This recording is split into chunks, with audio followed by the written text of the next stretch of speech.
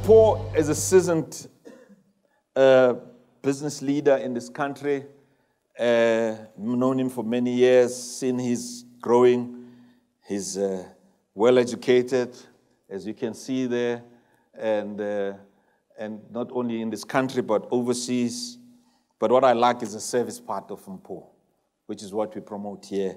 He's been involved in Nelson Mandela's Children's Fund and helped with fundraising. And he also, I don't know whether he's still now, but Brand SA. So he's going out there and selling our country. And I think it's much more easier now to do it. I guess before the 6th of December, it was very difficult. I know that very well myself. It's very difficult.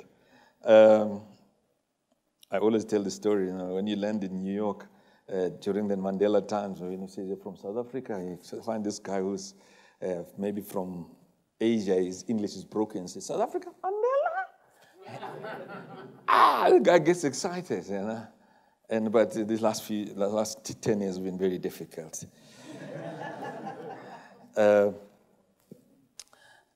So let's hope there's the winds of change, but it's all about leadership. So Mpho Brand SA, but more important is a chairman of a listed company, ArcelorMittal, South Africa.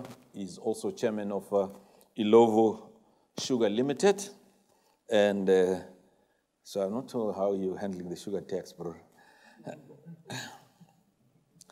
When we were sitting in the holding room, I said, hey, you were once upon a time interim chairman and CEO and chairman of ESCOM. How are you feeling today? He said, praise the Lord. He says, thank God.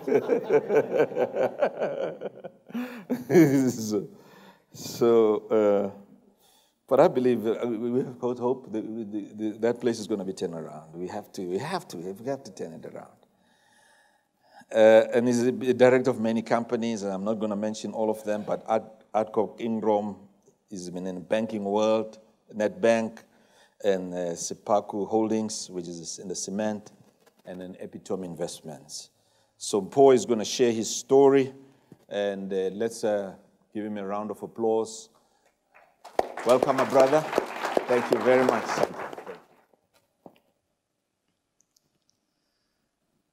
Thank you very much, Chairman Khadebe. Where I come from, I'm not allowed to call you Maurice. I'm not even allowed to call you Babu Khadebe. I'm supposed to either say Bungani or say Mbuli. So Mbuli, thank you very much. It's a privilege to have been invited to be here at ULP this evening. I'm not alone. Members of my family are also here in the audience. Members from where I worship are also here in the audience. And as I was with you, some colleagues or suppliers also said they came to come and remind me that they do business with ArcelorMittal South Africa. When I asked you about the format of the talk, you said it's best for one to come and share a story. But what you didn't do, Bungani, is you didn't say how long I had.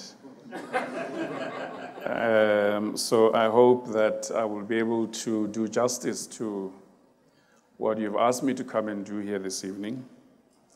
And I'll stop whenever you or Ndadis Mpho says I must stop. I've broken my journey into what the Greek call kairos moments. The Greek people use the word kairos to define what we would call in English life-changing moments. Because I found it difficult to break down the story any other way. And so the first kairos moments would have occurred in the first 7 years of my existence.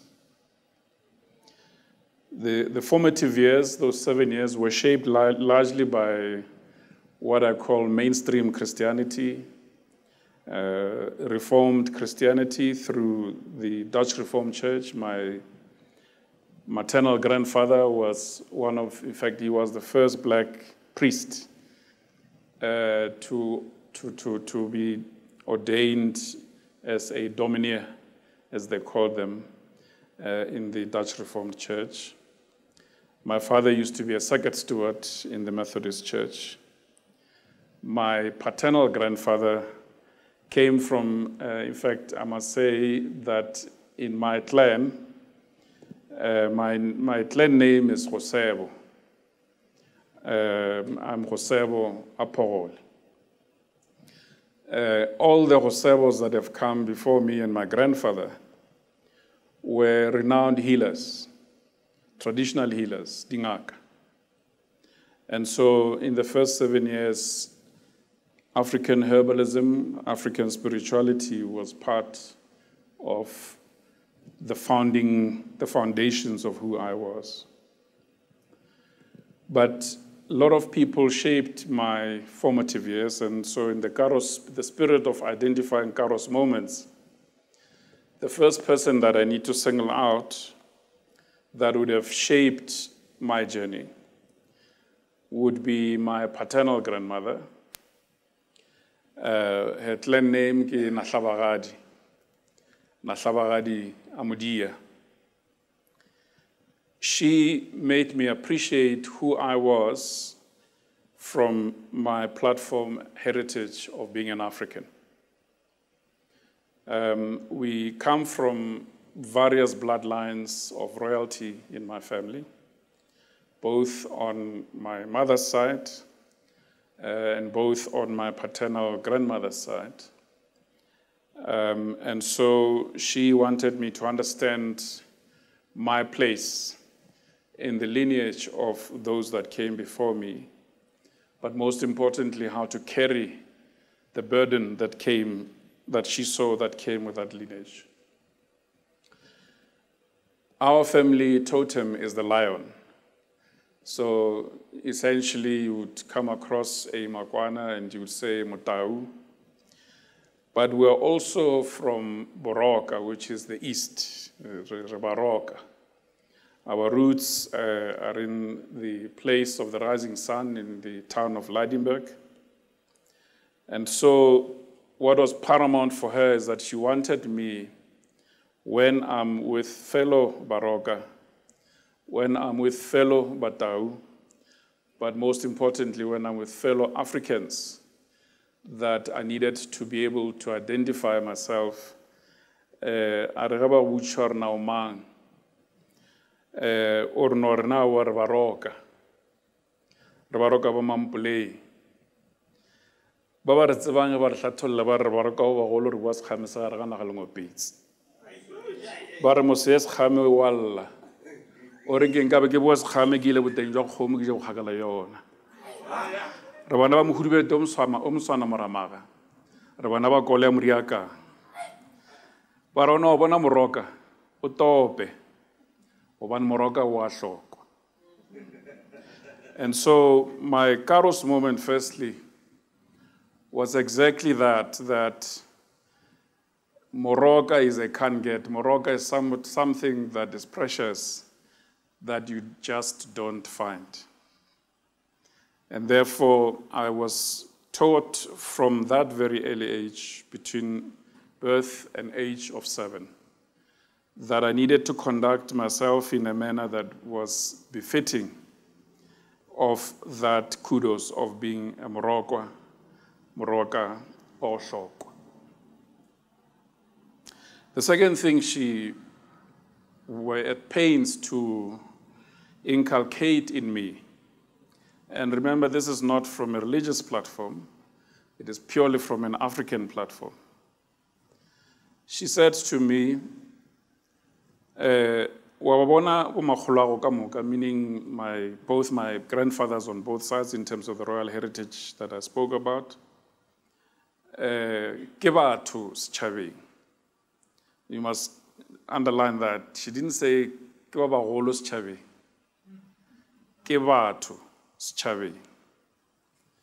tšatši le lengwe o tlo swana nabo o tšhabe motho moroka o se ke wa kwiša batho bohloko ka kudu-kudu ba hloki le baditšana ka gore meokgo ya bona ge ba lla e wela segadibetšong sa Modimo. So any of you that, like me, may have grown having to go and fetch water, segadibetšo is when you put your hands together to receive water from a tap or to dip into a well to drink water. So for those who don't understand Sepedi, the instruction was that I was duty-bound that as I followed in the footsteps of those who came before me, and perhaps started like them to be recognized as somebody in the community. When that day arrived, my duty was to not respect a human being, but to almost revere in a fearful manner, because my duty was to make sure that I did not hurt people that I touched. Because when they get hurt, especially the poor and the underprivileged, their tears fall directly into in the palms of God's hands. The second person that I was very attached to, I am Josebo III, is my grandfather, Josebo II. He was known among his peers as Ditabeng, because traditional leaders, traditional healers, and many felt that in his presence they could draw wisdom through which, as rulers of traditional realms, they could do so. And as a descendant of a great Ngaka, Ntabanyane, Josebo I, they felt that in him they would find someone who knew herbs, who would teach them how to mix which herb with which to help people achieve healing the African way. But most importantly, he taught me that the role of a father as a provider, as the hunter for the family, is a role that is never ending. So every time we went to town, our favorite town, his favorite town was Lydenburg, which became my favorite town because that's where we came from. He would make sure that even though all his 4 children worked and they lived in their own homes, he would buy 50 kgs of Ace Millimil for each of the 4, sugar, flour, and all that he thought they needed from his generation of what grocery meant. We would go to the local dairy and he would buy 5 liters, so 5 times 5 liters of milk. Each family would get their 5-liter share, and his own household would get its own share. And he would go in and buy 2 full sheep and have it dissected and cut down to provide for all the families. And so until his death, aged 86, that's what he did every time he went to town, even with his pension money. He was an entrepreneur, eventually retired from business, but even with his pension money, he always tried to make sure that that's what he did for his children and grandchildren. So my point here is that as business leaders, as fathers, husbands, we need to remember that that duty is never ending, and you fulfill it until your last day to the grave. Phase 2 of the formative years is the period between then age 7 leading up to age 18, or perhaps 16. As I went to high school, Xhosas taught me that we are members of society before we are anything else. And my generation came and led in Xhosas at the tail end of it having just been banned, at the tail end of the legacy of 1976. And so most people that recruited me into COSAS and eventually into the struggle, we then thought we would create our own organizations to fill the gap that was left by those bannings. And so in the area where I went to high school, I ended up carrying that flag and becoming chairperson of an organization called MOSCO, Modumo Student Congress. And so, like most young people then that would have done that, I tasted detention for the first time when I was 14 years of age for 3 months.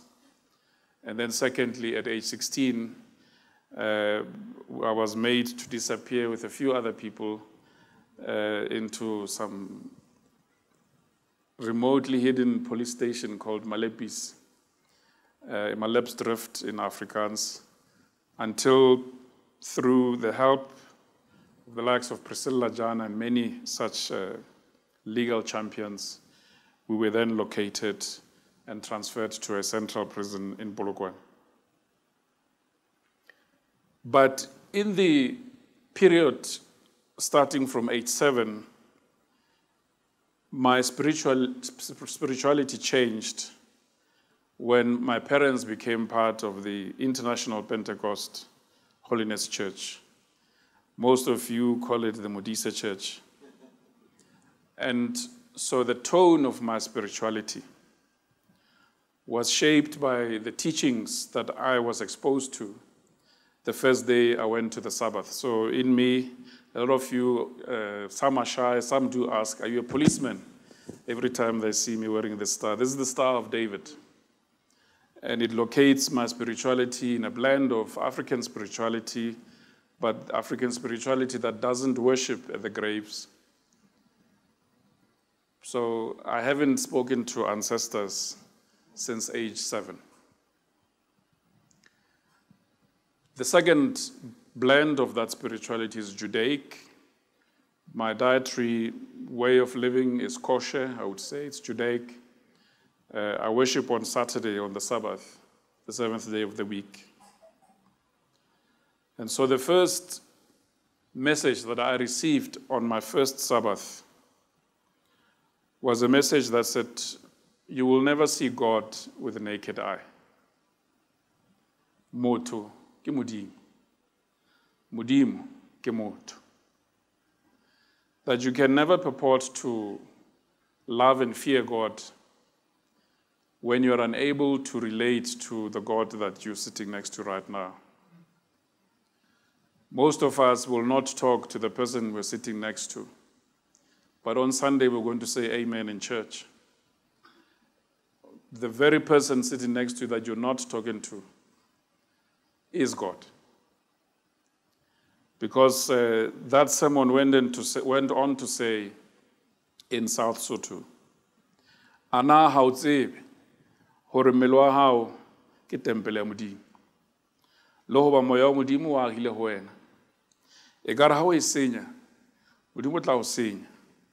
Hobane tempele eo ya halalela, me tempele eo ke wena.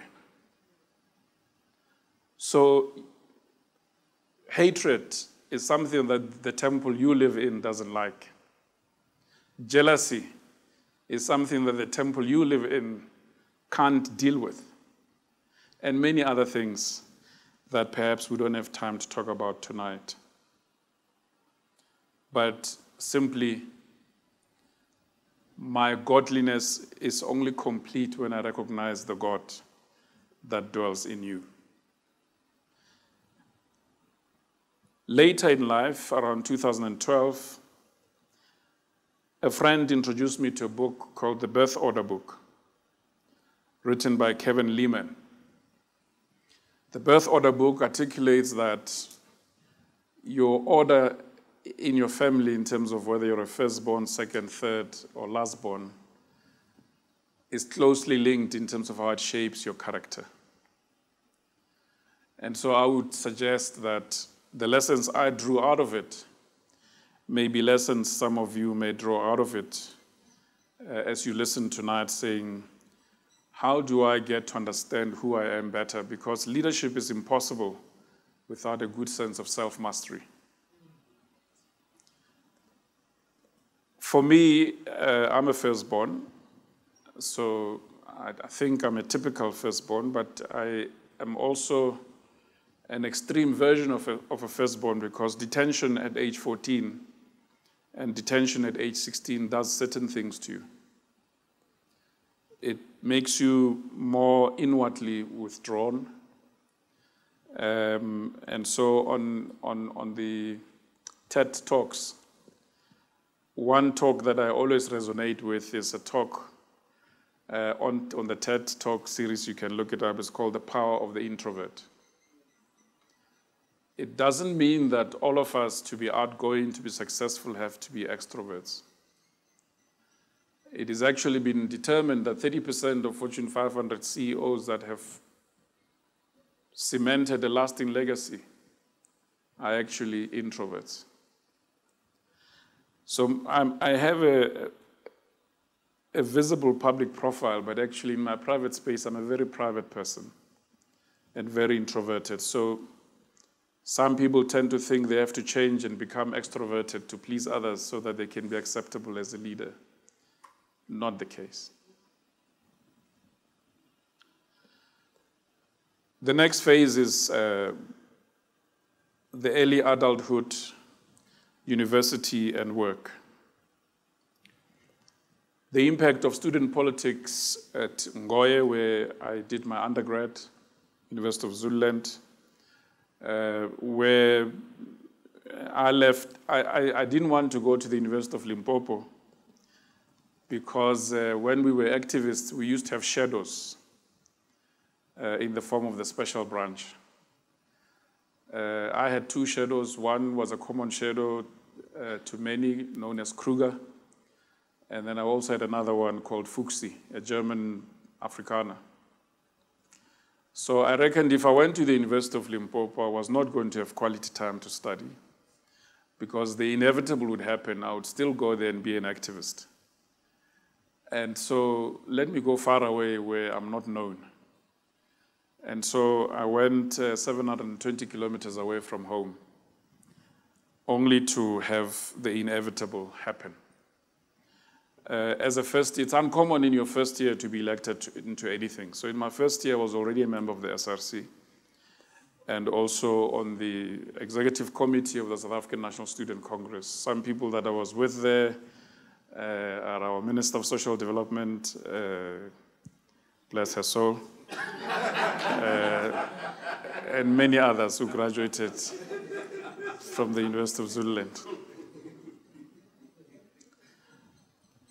But while there, my lessons in leadership cemented, because I came across two people who shaped how I today think about some of the things, Chairman, you've been talking about.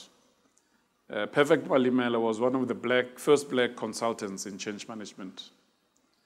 And he had been mentored by Don Makwana, the Lion.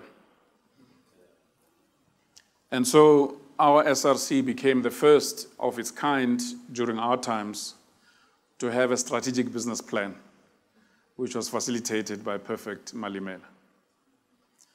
And so we managed to win a few battles that many thought were not winnable. I also had inspiration from the likes of Linda Zama, who was our attorney, and through that got to learn how to challenge things systematically through the legal system, rather than merely relying on throwing stones. I became a student member of NADEL, National Association of Democratic Lawyers, because somewhere in my training, I did some courses in law. And there I met the inspirational Albie Sachs.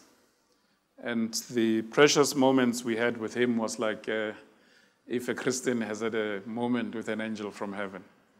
It's moments we cherished forever and ever. Advocate Pius Langa, Advocate Sonny are among the few that in the limited time I have, I'll just mention their names as people who have shaped my Kairos moments as a student. Upon graduation, I started working and then South Africa was opening up. The political parties were becoming unbanned. We had just had the Battle of Cornwall in '89. So I decided, why not enroll for management at the University of Pretoria? And found myself being the first black student in the Faculty of Management. We were taught in Afrikaans, and we were given the privilege to write our assignments and exams in English. There, I met Christo Nel, among them Andries Nel, who's our Deputy Minister of Social Development, became a friend and a comrade. But Christo Nel organized something similar to what you're doing, Chairman, called TAXA, Transformation Action Group South Africa, and he took young people from different persuasions politically and put us all in the famous Hartebeespoort places that people used to go for bosberats, and said, as you can see, Mr. Mandela is about to be released. A lot of things are going to change. What do you think should happen when South Africa moves forward? And it was quite remarkable that some of the things we debated then found their way into the CODESA process when people were talking about self-determination, the right of languages, and so forth and so forth. And it made one realize that small things, you don't have to be at the main table at CODESA. Small things that you do in small spaces can find their way. And in fact, there's a book that every young person should read by an academic from one of the places where I did my management training called Brian Uzi, UZZI. He published a book called 6 Degrees of Separation. That if you wanted to have dinner today, or soon, not necessarily right now today, but soon, with, say, President Ramaphosa, you are 6 degrees removed from that dinner happening. Which simply means there's somebody who knows somebody who knows somebody who knows somebody in your network that can make that possible. And so that's why you have to have authentic relationships with people. Because if you only have opportunistic relationships with people, only remember people when you need things from them, you damage that 6 degrees of separation. The Black Management Forum in 1993 established a thing called the Affirmative Action Alliance, chaired by, among others, then Deputy Secretary of COSATU, Zwelinzima Vavi, and another friend, Caroline White, and my corporate mentor, Lord Ndlovu. And they asked me to coordinate the university participants, given that I was the youngest in the room. And so I did so, and that got me closer to the Black Management Forum. But in the middle of that, I got, I guess suddenly you become visible, opportunities start rushing at you, and I got an opportunity through Ford Motor Company to go to live in Detroit, in Dearborn, in Motown, as a foreign trainee in HR and transformation, or what was called change management. And so that foreign exposure, I'm mentioning it tonight because often we become too localized and too bound to our homes, and we do not want to be independent. I've been living away from home since I was 12. So since 12 at boarding school, I've learned to fend for myself. Since 14 in prison, I've learned to survive. 16, I learned to survive. And so being away from home has never been a challenge for me, but most people tend to do everything staying at home. And maybe some only get to be away from home when they get to university. But you need to stretch yourself out of your comfort zone. And when opportunities arise for you to go and live in Cuba, to live in Russia, to live wherever in the world, accept them. Because that's how you're going to grow and learn. I've already acknowledged Lord Ndlovu. Of all the mentors and managers I've worked with, when he was executive director of the BMF, he was looking to appoint someone as head of organizational transformation. Our interview lasted 10 minutes. And he said to me, Mpho, I don't want to waste your time. Let's go find the person who must do the paperwork. When can you start? But from him, I learned a lot of things.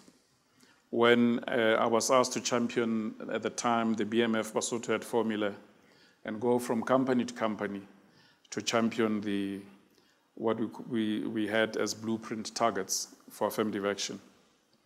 Through that, I got exposed. I wasn't part of it. I got exposed to it.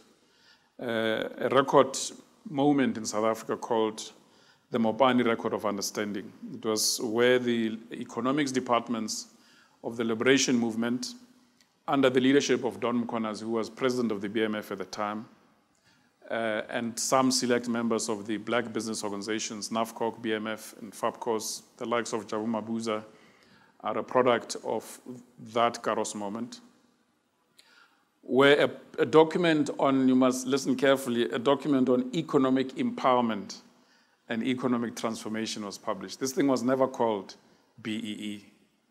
It became BEE later elsewhere due to other motives.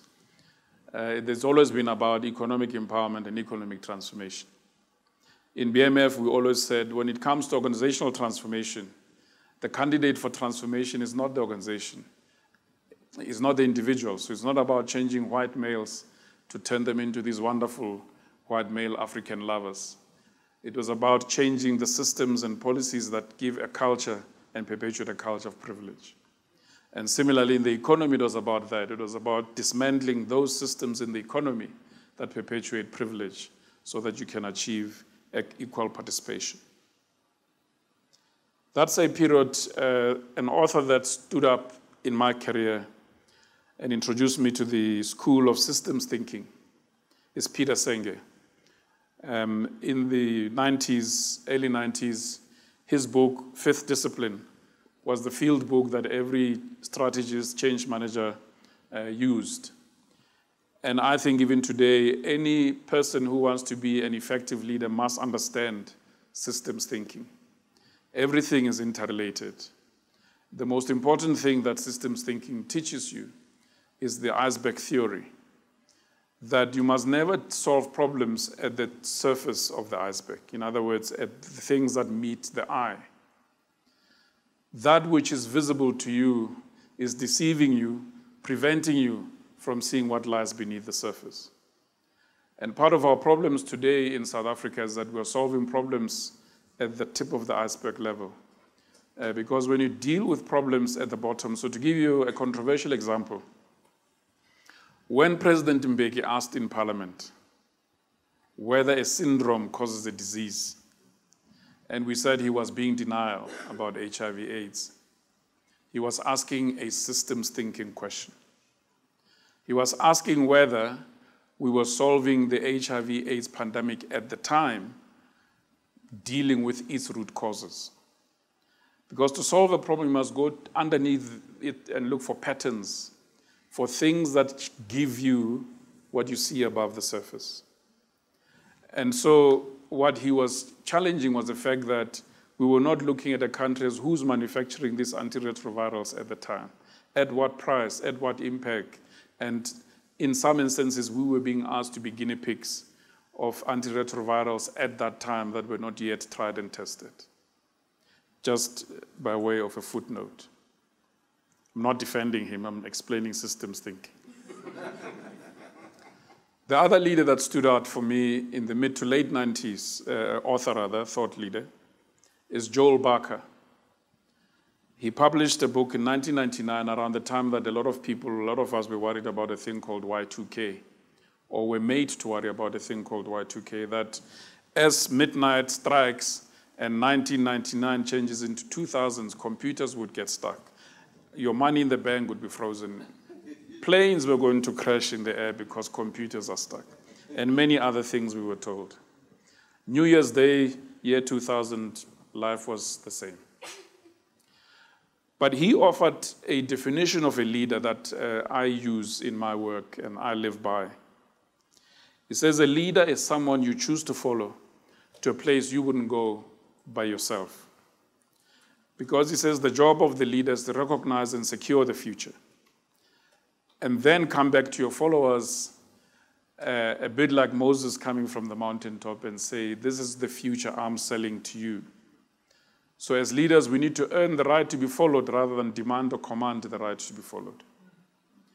And therefore, you must be an inspiring leader that is forward-looking, that is outward-looking, that leads the organization that you're charged with from what we call outside in rather than inside out. Inside out means you move from the premise that you are good at what you're doing and the world needs you. Bad assumption.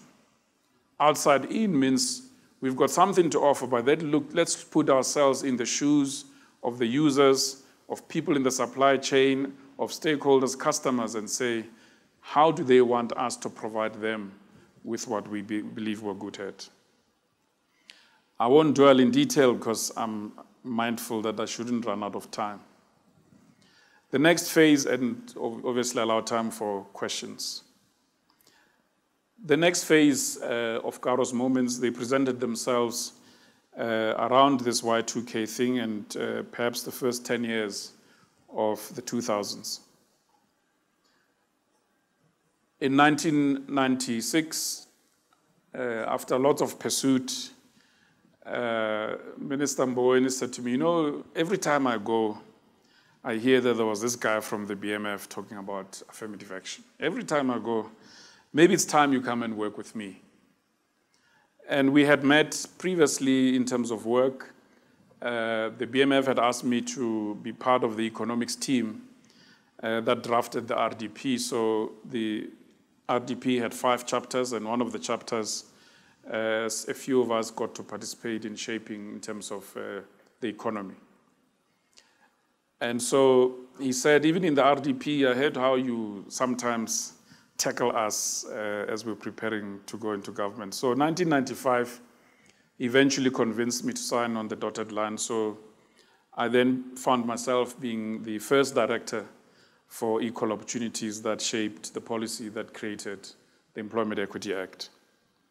And so between Tito Mpho and Mpho Makwana, I also have 2 leaders that I've learned from and worked with and perhaps experienced a Karo's moment together with. Quite a few. Not far from here is Rankiesfontein. There is the Center for Innovative Leadership, founded by Louis van der Merwe, who's a renowned practitioner in scenario thinking. He's the one who introduced me to Peter Senge because he once hosted Peter Senge here in South Africa. There's a whole video that was developed around systems thinking being applied in South Africa. You see, the story that you were telling, Babukhadewe, about the Mandela taxi, there's also other cutting-edge things that we were respected for since the unbanning and how the movement chose to assume power. And one of them was, it was understood already through the likes of Rural Cause and others, that African leadership in its essence and character is systems thinking. And so a lot of system thinkers came to South Africa to come and learn about the African dimension of systems thinking. And so here at Rankiesfontein, I then got introduced to Peter Senge. But most importantly, the Karo's moments that Louis enabled for me as a friend and in his case as a renowned thought leader was participation in the School of Scenario Thinking. And I got involved with scenarios for the SA Breweries Division in '99 and MTN scenarios. So the things you're doing with smartphones today, in 1997, we had conversations around convergence, data and voice convergence in terms of what would happen the day that brick phone, Motorola, those of you who have gray hair in the room remember, what would happen the day an Ericsson or a Motorola or a Nokia could do more than phone and text. And so we had these engagements around how it would change how people work.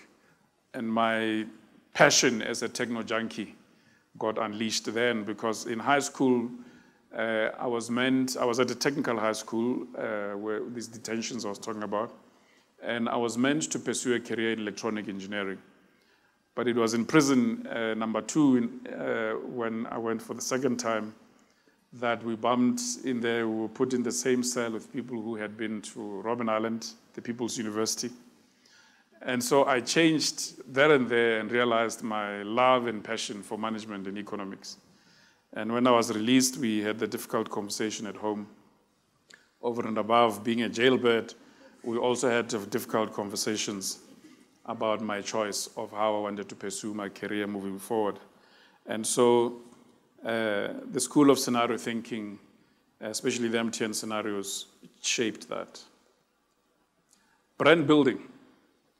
I then found myself, again by sheer coincidence, the deputy CEO of an organization at the time before it shortened its name. It used to be called Ogilvy and Mather, Ride, Slip, Trip, and Making. That's why I met the Mlapos for the first time. They were doing a project with Metropolitan, and Metropolitan was a client of ours. And so we spoke to them about branding. They came to talk to me about branding and what Ntate Mlapa at the time had begun to do with the work that you're doing together. You've done together and you're doing together now with Ntate Khade.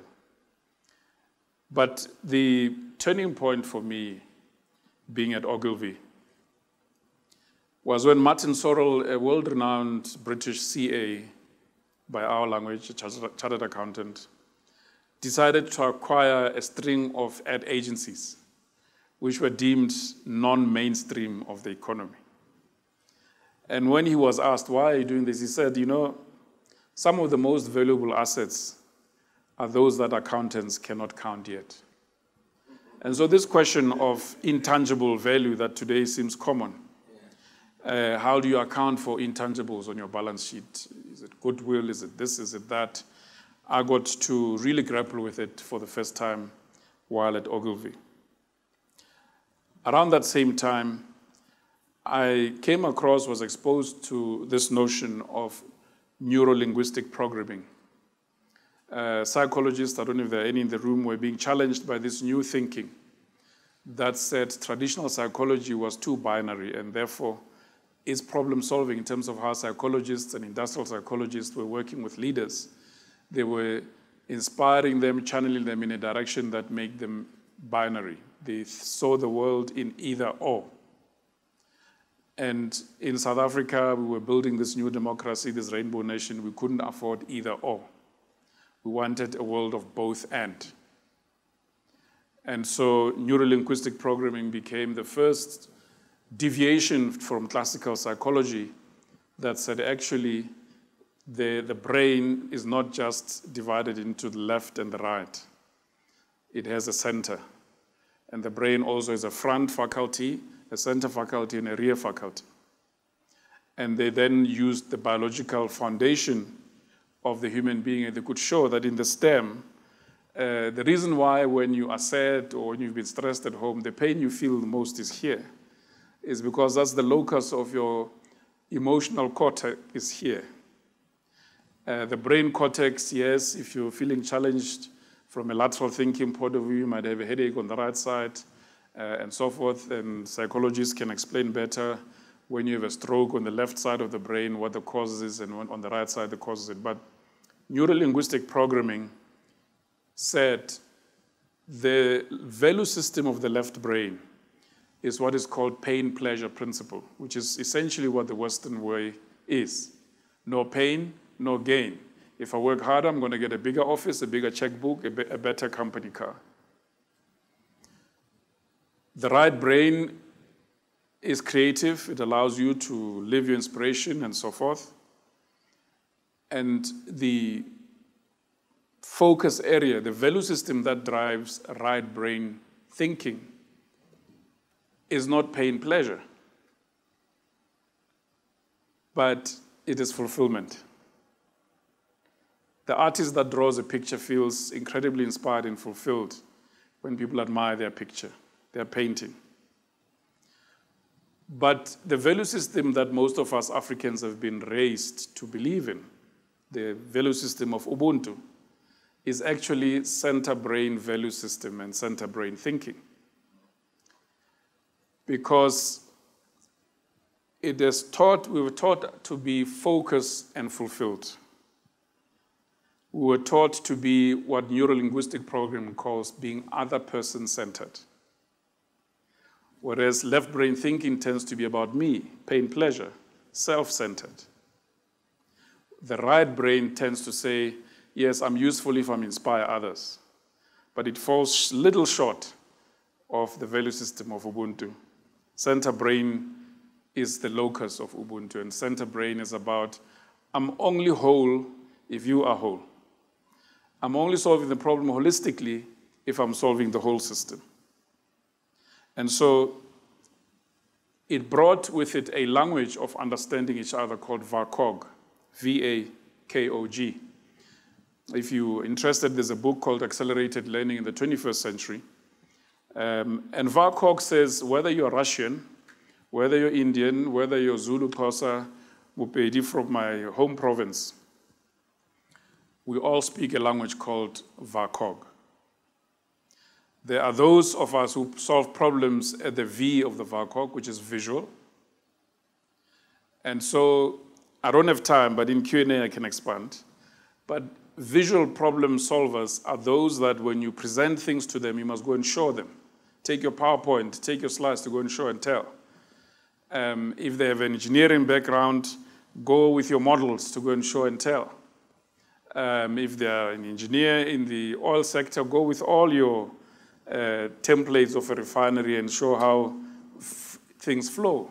You are likely to get a decision out of such a leader if they are visual. The A is auditory. One of the best auditory leaders in our times is Madiba. People that worked in Madiba's cabinet used to complain that you go to union buildings, he's called you for a meeting, you go rushing with papers to present. He had a recliner chair that was black that he always sat on, and he would fold his arms and listen. No note-taking, no interfering, you just listening. And many a cabinet leader would walk out of Madiba's office disgruntled. I spoke to this old man who was not even listening to me, and then the Motorola, while you're in the car of the minister, the Motorola rings. Those big brick phones. And on the other side, it's Madiba. He says, Minister so-and-so, when you said 1, 2, 3, 4, 5, did I hear you correctly to mean 1, 2, 3? And you say, yes, Madiba. And when you said it goes into this way and this way, did I hear you correctly to mean this? Yes, Madiba.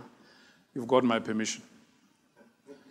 So you've been cursing him, mocking him that he was not listening, but actually he's been listening because they learn and absorb information in auditory. So you don't take PowerPoint to such a leader because they're not going to watch your PowerPoints. They just want to listen. Kinesthetic is said to be something that most women folk have, and married people in the room have been many a victim of kinesthetic female behavior. Kinesthetic people will believe until they can touch and feel what you're saying. And so in a bank, a credit manager would have to be kinesthetic, because until they can touch and feel your balance sheet and income statement, they won't give you that overdraft. So again, when you go there, or if you're a salesman selling cars, the moment you hear someone says, you say to them, so what is it that you like about this car? And they say, I just want to feel how it drives. That person is buying a car because they're looking for safety. You say to them, hang on, I'm going to get the number plates for the garage, keys, I'll be right with you.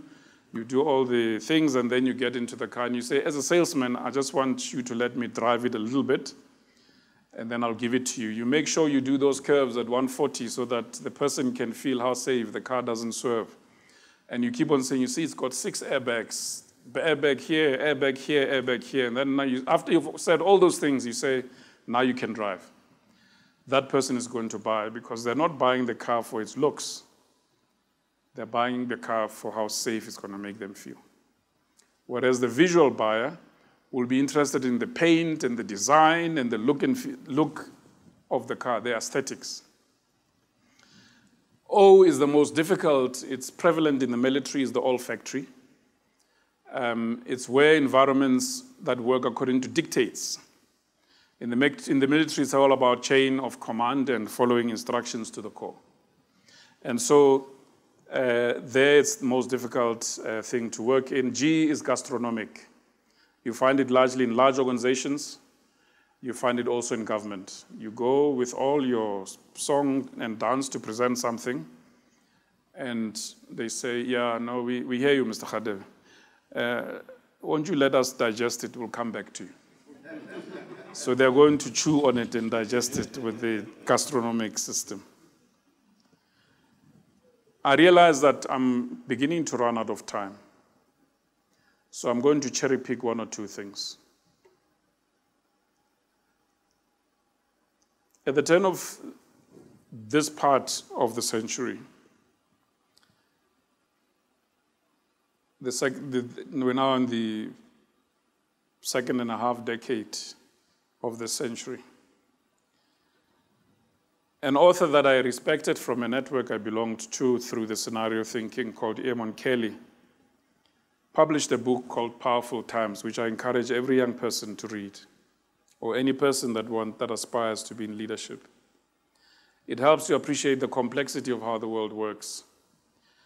He starts the book by saying the universe is consistent on time in presenting humanity with options, but humanity is consistent in ignoring it. There's no way we should be talking about day zero when it's around the corner. The universe told us under the National Party rule already that at some point Cape Town would run out of water. The ANC government came. People have been leaders of the Western Cape, but they ignored this. Just like in 1993, Eskom Council went to the new incoming government and said, we're going to run out of power in a decade. And they said, what do you mean? We've got more power than we need. So the depth of it is that you must prepare in advance, read symptoms of change, and ride that wave of change. Everything I learned and knew converged for the first time when I became Group CEO of Saatchi & Saatchi in the 2000s, later CEO of the Marketing Federation. And my father passed on in 2004. Being the firstborn, I felt duty-bound to go home and attend to his affairs, and became provincial director at Standard Bank. When you see the economy from the ground, as a head of a bank in a province, it's quite something. You see the economy totally different in terms of what lies beneath the aspect. Don't have time to explain, but it was a Kairos moment. Then, of course, the biggest of them all occurred in 2009, November. I still remember it was the 21st of November, when I was asked to assume both the responsibilities of interim chair and CEO of Eskom at the same time. This was, for all intents and purposes at that time, the largest company in South Africa. In 2009 money, it had 110 billion rands worth of assets in terms of its value. And as today they say, if Eskom doesn't work, we've got no country to talk about. It was a major learning curve, major growth, and until my term ended on 27 June 2011, as they say, the rest is history. In closing, Chairman, a book was published in 2013 that all of us as leaders should pay attention to, especially in business. A woman known as Rita Gunther McGrath in 2013 published a book called The End of Competitive Advantage. Every business school until 2013 taught people that you've got to find your sweet spot and nurture and carve your competitive advantage. And she challenged all that, and I have been following her since 2013, and she says competitive advantage is temporary. And there are many examples. BlackBerry have learned that the hard way.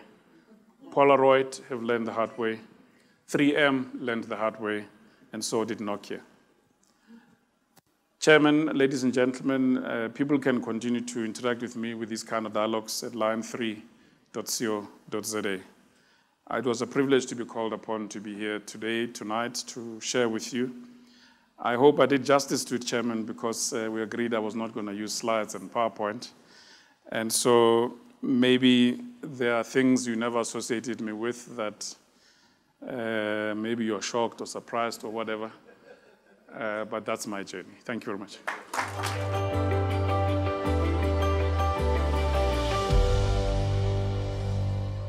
Thank you very much for those questions.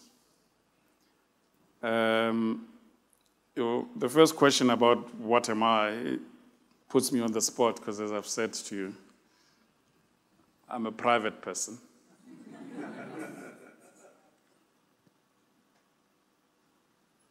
I certainly don't fall in the G. I'm not a procrastinating leader. I certainly don't fall in the O. I operate mostly in the VAC, VAK,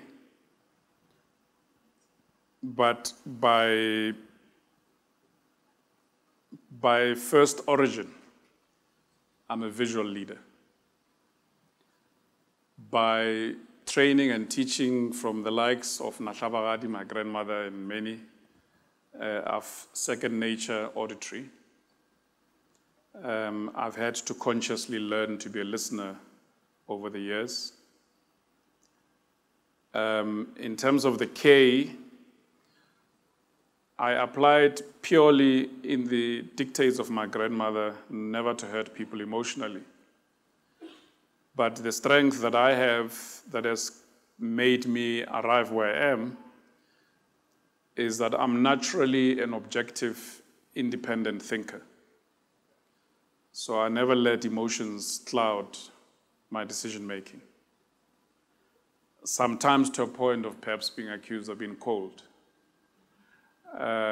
You can't lead, because you have to transcend if you're to lead well, especially in times of crisis, especially with dealing with the kind of leadership that you have to deal with when you lead in complex industrial environments.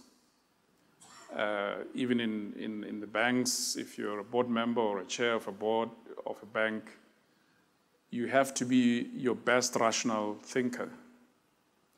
And therefore, your kinesthetic part must be the conscience that says, don't harm, don't hurt, do good. But you've got to rise above it and find the most objective outcomes that transcends the problems. Like Mahatma Gandhi said, you can't be in the same level of consciousness of when the problem was created if you're able to solve it. So I would see myself as largely VAK in terms of the fact that I don't work with robots or live with robots, but first nature is visual.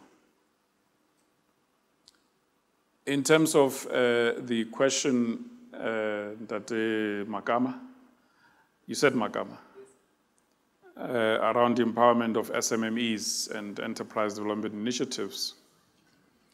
Until recently, I was chairman of a fund called JSS Mining Empowerment. And there I learned that every entrepreneur, when they engage with the likes of Ntate Khatebe, who's, among others, based at SASO, should learn to appreciate a thing called Section 12J of the Income Tax Act. I wish I had gotten to know of this early in my career. Section 12J of the Income Tax Act matured with the BEE Act.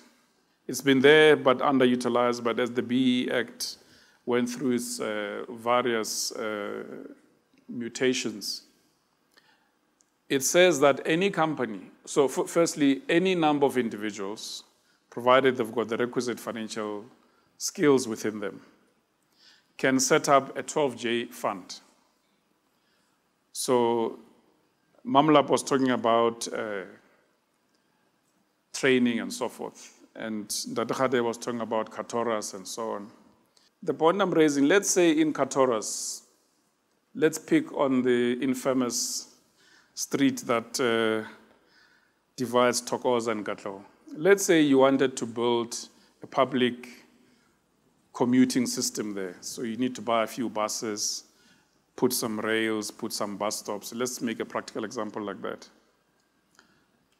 you could identify a few young people and say to them, you at least need a CA or someone financially minded among them.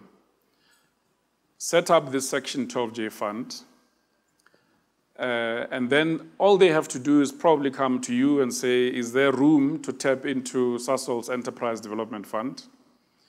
But you could say to them, no, I'll only put 5 rand or whatever healthy amount. I don't want to raise ideas and then people start chasing you for millions. So I'll put 5 rand into the Section 12J fund, provided you go and find maybe a transport company like a Transnet to also put 5 rand. So there you are, you've got 10 rand. You can multiply it into whatever, magnify it into whatever number.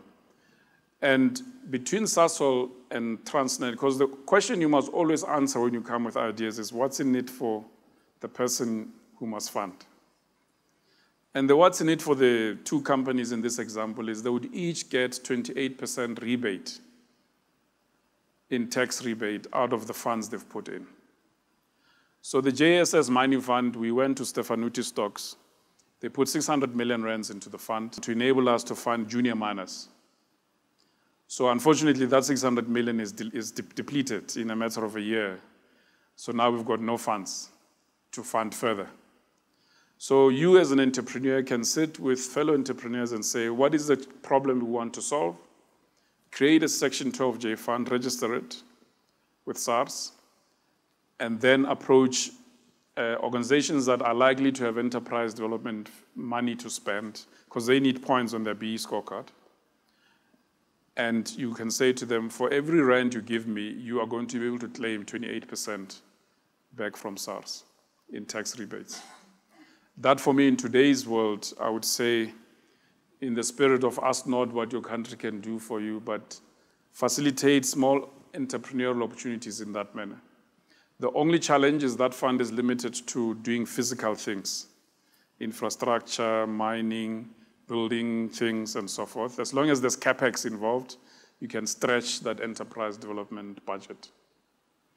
So hopefully that's an idea. I can give it to you for free, and that they Javier Makama.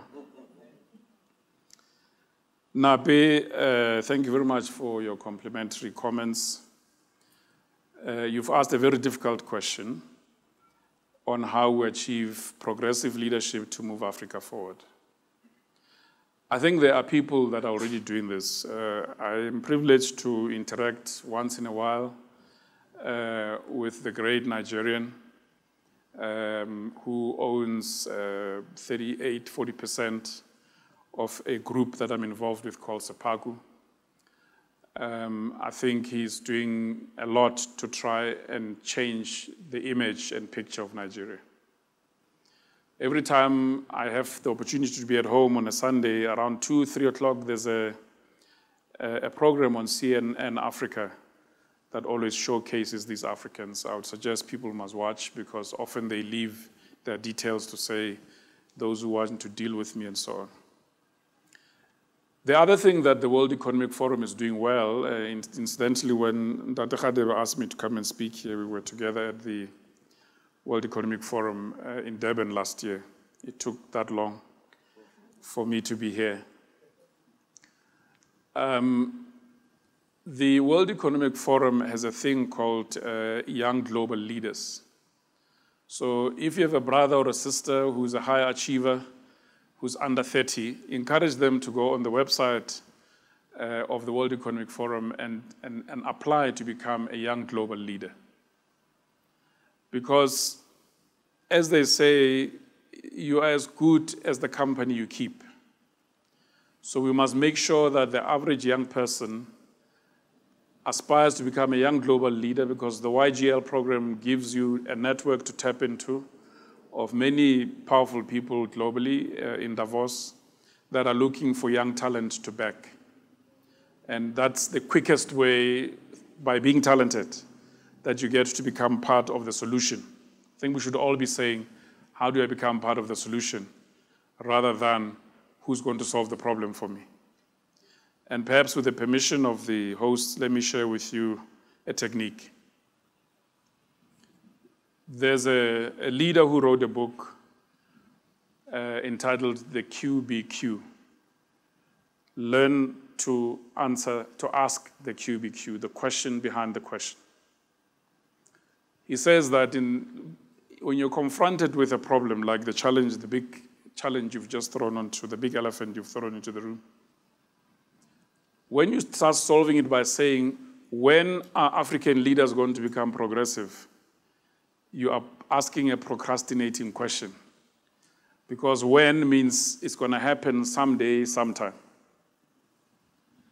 If you start asking the same problem but say, but why are African leaders not accelerating, you're again robbing yourself because you're asking a question from the platform of a victim, assuming things happen to us rather than us being able to make things happen on the problem. If you ask the same question but say, who can help us to make African leaders progressive, you're again deferring to some super individual who's going to knock their heads and sense into their heads and help it solve. Not going to move forward. So he says we must all avoid being buccaneers. He says we're like Mapaganier, we do this when we're confronted by problems. He calls it the company code of arms. Every company has got a code of arms somehow that points things away from it. He says you start first with I. So instead of saying when, who, what, start solving problems by say, what can I do as Napi to solve this problem of lack of progressive leadership and poor utilization of minerals? Because when you start saying what, you're asking yourself conceptually what, so your mind is gonna flow with conceptual thoughts. Can I, it focuses you to act, so what concept can I do? So what can I do to solve this problem? Or he says, start by saying how, because how focuses your mind in terms of that chain that the chairman was talking about. How starts saying problem solve, problem solve, problem solve. How can I be involved with a solution that makes African leadership move forward? So time is limited. I don't want to be a bad guest where you become a guest in Sesotho with long horns. So that next time Empower works and ULP don't invite me because they say, this one, you invite him.